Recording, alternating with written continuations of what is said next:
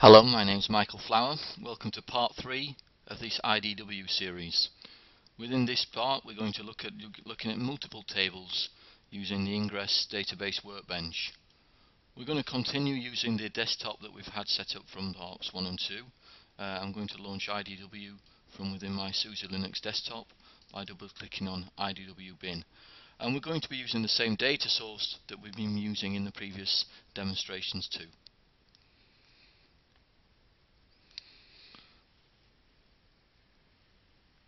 Okay, let's open up our existing Ingres instance. Okay, and what we're going to do now is we're going to concentrate initially on looking at the country data, the country table within DemoDB. So let's drill down and find that country table.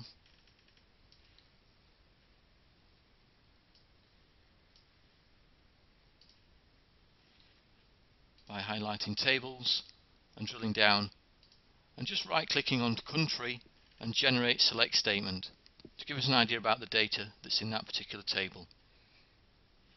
So here's the data that's in the country table, a select statement with 3 columns, and by right clicking and execute all we should be able to see in the rightmost pane on the bottom the results of that select statement. So here are the countries that are stored away within that particular table on the right hand side, 18 countries there. Okay, what I'm now going to do is build up a select statement interactively, blank out the select statement I had so far, and within the SQL scrapbook I'm now going to right click and I'm now going to launch something called SQL Query Builder.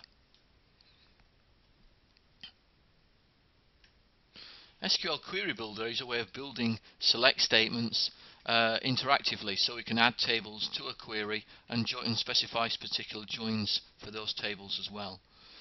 Notice initially there aren't any tables there, so I right click in this pane and say add table, and we're going to start off by specifying the country table that we saw a moment ago. Okay, and so notice now I've got the list of all the columns which are in the country table, and above I've got a select asterisk from Ingres.country, Ingres being the owner of the table. I'm now going to add another table to this query. So if I right click within the same pane and say add table, and we're going to add in the table that we saw in lesson 2, which is the airport table. Okay, and these are all the columns which are within this table, and let's expand this pane out, this particular table out as well.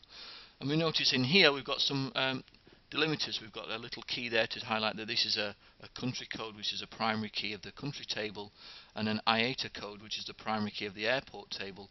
And also we've got a foreign key there. The airport table also contains country code. And notice above we've now got the 2 tables, the Ingres country and the Ingres airport table. At the moment that will be a Cartesian product, so we want to specify a join, and we can do that by simply dragging the column, country code column, to match its appropriate column in the airport table. And in above now, that's now specified it's a join condition. And if we right click on this join, we can specify that we want to do a different kind of join. So if I right click and specify, we can specify the join type, and we might decide to make it a left outer join instead, because there may be countries that don't have airports assigned to them yet. So there's quite a lot of flexibility here. We can edit the SQL above, and we can still continue to add extra tables if we wish within the table pane beneath. For now I'm going to run this piece of SQL by right clicking and select Run SQL. And there's the result of our SQL. So it's showing me all the country codes and their appropriate airports as well. And if we drill down and scroll down, we should be able to see the UK, the Great British airports as well there, including the one that we had at Sheffield International in the previous exercise. Okay, let's edit this query. Okay, we might, for instance, decide we want to restrict and specify a where clause. So I might be only interested in those in countries who've got airports with an IATA code beginning with the letter S.